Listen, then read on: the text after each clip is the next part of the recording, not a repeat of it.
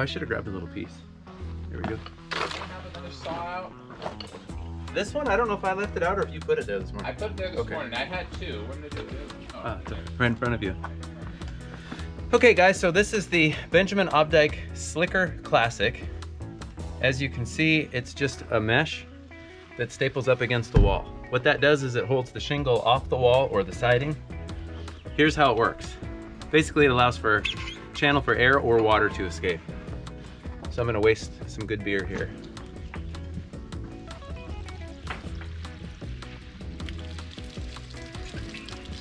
That's how it works.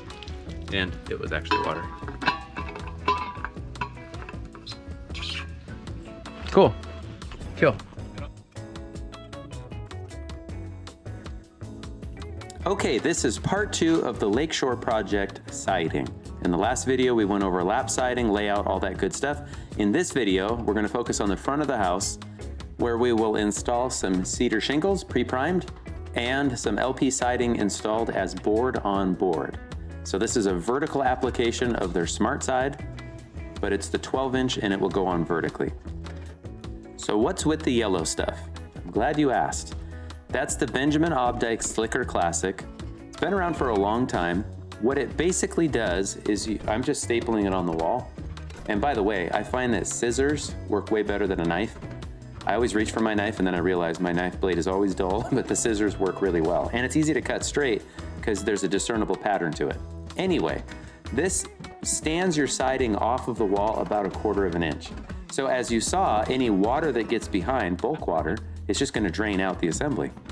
Really what we want is we want to increase the drying potential of the siding or the gap between the siding and the zip panels there. So in the IRC, R702.7.1 vapor retarders, in our marine climate, we actually need to have vented cladding over wood structural panels. Well, we can't just put a panel product up against the wall and have that be vented. It just doesn't work. You know, it's basically sheeting to sheeting.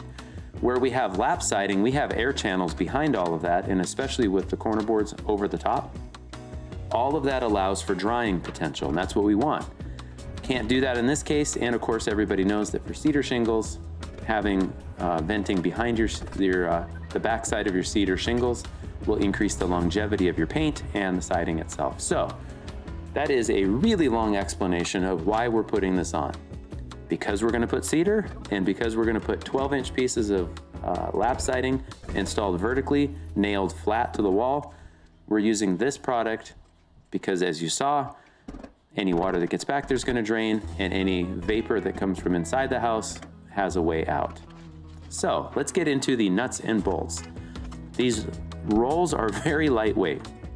If you've installed house wrap or tar paper, this is even easier because it's super light. In some respects, it's a little annoying at first because you have to snip or cut with scissors around windows. It's really not that big of a deal, as you can see. This literally was the first time I've ever installed it, and I consider myself an expert now because it's that simple. Basically, if there's any cutting you need to do, I would recommend doing it for the most part on the ground or on a table. So here I cut from the window to the corner, and then I just scissor right across that. I mean, yes, I sped it up. This is at 400% speed, so it's about 4 times faster. Still super easy. Just a regular hammer tacker. Don't pound the daylights out of this stuff with your hammer tacker because it will crush the fibers. But what we found as we installed is we didn't have any dimpling. It was plenty strong enough that as you gun nailed through siding, it didn't dimple. That was a little bit my concern.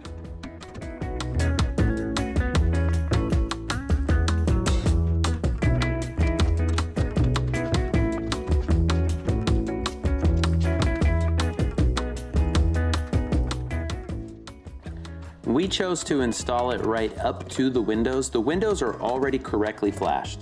You can see that in previous videos. It's all taped to the wall. It's an airtight detail. Once we get done detailing the inside, we blower door test, blah, blah, blah. Nobody cares about that. If you do, you're way cooler than me. Anyway, we go right up to the windows because then all of the trim also stands proud. It also means we don't have to account for that 1/4 inch when we pack out the LP trim. So it's one less detail to worry about. There's no need to like layer this stuff and flash. You notice that even between the layers, I have a little bit of a gap. That's okay. Its only purpose is to stand the siding off the wall. So it doesn't have to be installed meticulously like some house wraps do and all that stuff. We just need it to be there for that gap. So in some respects, even though it's not a cheap product, it's really easy to work with and you don't have to be super, super detailed. And this is how we always start board-on-board siding with LP SmartSide. We always center a piece on the window and we work out from there. Now, I don't remember off the top of my head what the reveal was that we went with. I think the gap between those, call them candy stripes, basically the gap between each piece, let's just call it 6 inches. I think it was 6, might have even been 8. 2-inch overlap on each side from 12. So I think it was 8. What I did is I cut a little piece that's like 1-inch rip, perfectly 8 inches. And I used that as a gauge. That way I didn't have to pull out my tape quite as much. So the first piece goes centered, and then the distance between each piece is 8 inches. Then I center an 8-inch gap, put the pieces on, and then each of those has an 8-inch gap. So you can see it's really, really simple. I did make one mistake and edited it out. When you put the first piece on the wall around the window, right there, I also need a small rip the length of the window trim right next to the window. Otherwise I have nothing to nail to. So I didn't make you guys sit through me pulling nails. That was just pure stupidity on my part. What we really like with this stuff is to, when we're putting on any like chair rail trim or belly bands like there at the bottom, is instead of making everything perfectly level, we try to get the belly band right on. After that, measure everything parallel. And that way you can gang cut all of your pieces. So don't forget, according to LP's instructions, we need to hold all of that siding 3/8 of an inch off of our metal on that belly band.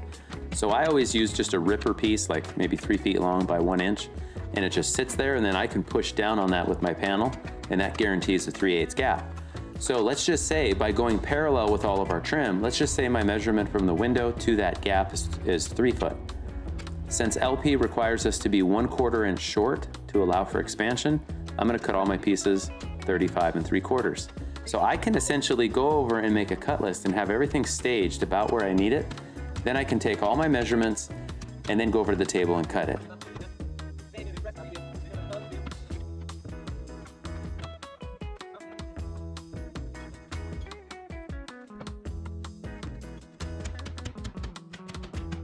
Some of you have really good vision and you're going to notice that I'm short of the soffit with all of these panels. Remember, LP wants us to be 1/4 inch short to allow for expansion. That makes life for you and me really easy because we have some slot built in. So we can cut everything deliberately short. What we ended up doing was trimming that with a 1x2 nailed right over the bats, and we used a 16-penny nail to gap that off of the soffit. That even gap looks way better than a caulk joint. It's 0 maintenance, but even better, it allows for full venting on that Benjamin Obdyke. In other words, it's not sealed at the top. So it's just a little trick that it looks good, it's super easy to do, and it actually serves a purpose. So that's like win, win, win. Win.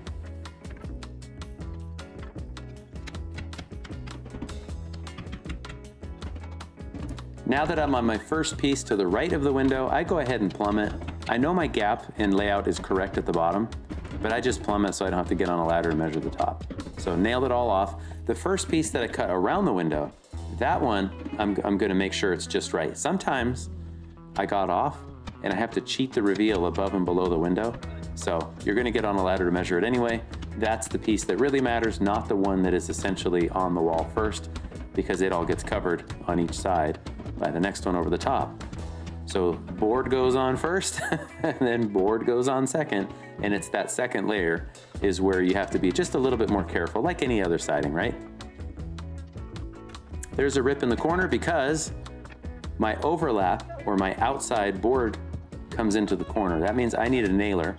So you just rip a scrap or use up whatever you have. It's just backing to keep that thing from like pushing in on the right. We want it to be nice and flat.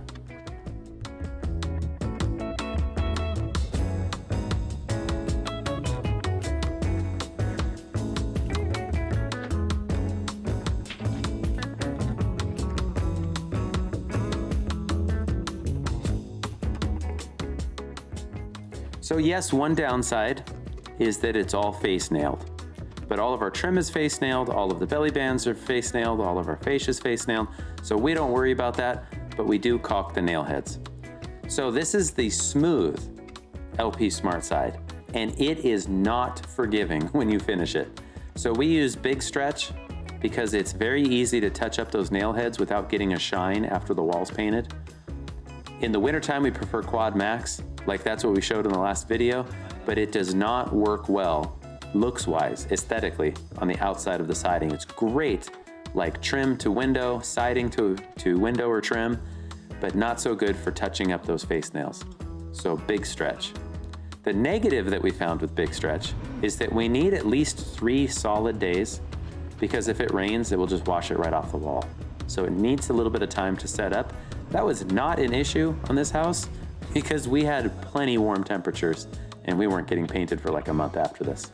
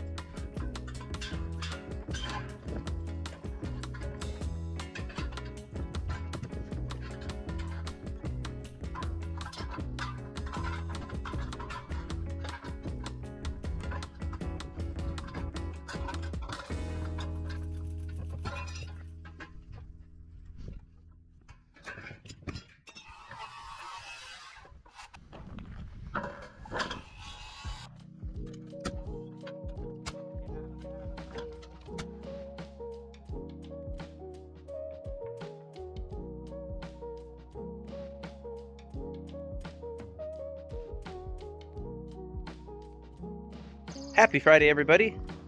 We are about to enter the heat dome. 90 today, 95 tomorrow, 104 Sunday and Monday. So stay safe. It's 7 o'clock and it's already over 70. And that's for us is hot. Normally our high would be 73 as an average. That's our low. So anyway, like my new blue T.5 work hoodie from True Work. Love these shirts. Oh, also temple tape. You cannot not wear temple tape. Keep that sweat out of your safety glasses. So stay safe, everybody. Drink lots of water. I have a feeling Kyle and I will be going home around lunchtime because we can. Whew. It's like a sauna in here. So you want to know, one of the actual tricks to working in the heat is sit in the sauna for 10 minutes well, same thing. Sit in the honey bucket for 10 minutes every hour, and when you come out, you'll instantly feel a breath of fresh air. I think that joke works on multiple levels if you think about it. All right, I overdid it. Worked through lunch. Thought I was keeping up with water, but just had to frame a wall for the insulator so that he could keep spray foaming, which meant I had to be wearing a respirator.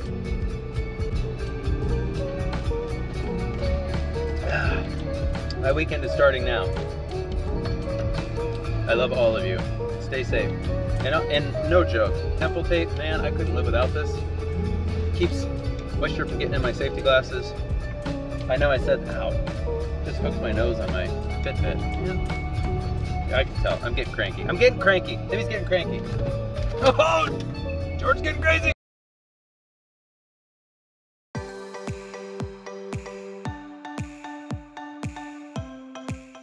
Okay, before you ask, I do not know the paint color. That's just primer. And it seems like each batch that we get has a little different color. This one's kind of more of a bluish gray. Oftentimes it's just a grayish gray, if you will. Anyway, so I don't know what color it is. I like to install shingles to a snap line that I tack a 1x2 right to that line with a finish nailer. And when I nail it on, I only put a few nails and I aim for the keyways or the gaps between the shingles. And that way when I pull that board off, nobody's gonna see that little pinhole. Then I just work left to right or right to left, however, doesn't matter. I don't think I have a preference. I use the gun ambidextrously. You'll notice that we do not install corner boards first, and we are not weaving the corners. So first, why corner boards over the top? Because it's easy. I don't have to be super precise when I cut those shingles at the end. A lot of times I can score and break them with my knife. Second, we're not going to weave the corners because it's labor intensive, it's expensive, and frankly, I don't think it's going to be as durable as hiding those corners with corner boards. So that's just us. Remember, we have the home slicker, so we have plenty of drying. We don't need to worry about any kind of weather. That's it. Now, as I go up next to the windows, I always caulk the row and then I set that shingle into the caulking. And we call that blind caulking. That way you don't see it, but it still has the protection. To be honest, we don't need any caulking because we have the home slicker. So next time I do this, we won't be caulking at the windows. There's just no advantage to it at that point, right? Might as well give it that old school look.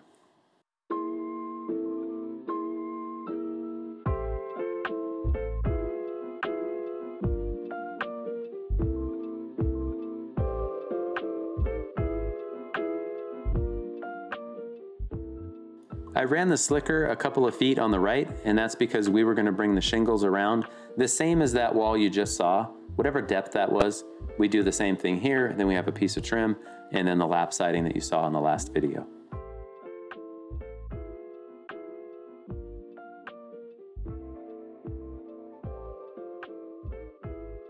So instead of using a board, I just used the level to draw a line, and that's what I align those shingles to. Just a little easier when I'm working off a ladder. No sense in putting a board on every course and ripping it off, in my mind.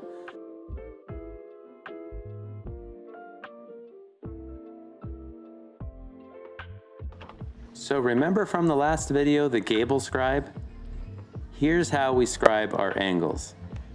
We pin a little piece of siding at like a 90 degree. Then I just spread these out and I use the gable scribe to scribe the angle. I am not concerned about being perfect because we're going to do that shadow fascia detail again. Okay, so you're a rocket scientist. So you've got the brain, but have you got the touch? Don't get me wrong. That won't be me wanting to make you look at that.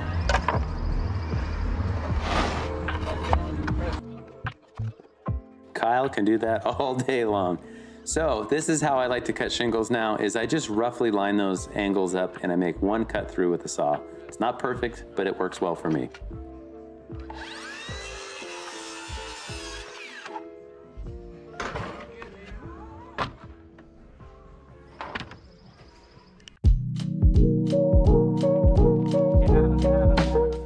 Okay, so this house is about done on the inside. That giant rock in the front, it took a forklift and the Kubota to pull it out way back when we cleared the land.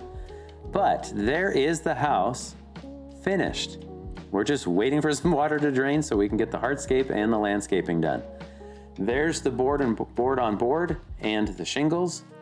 So it's just a breakup in patterns and you can see the color of the house. It's gonna end up getting shutters. We just haven't gotten around to it.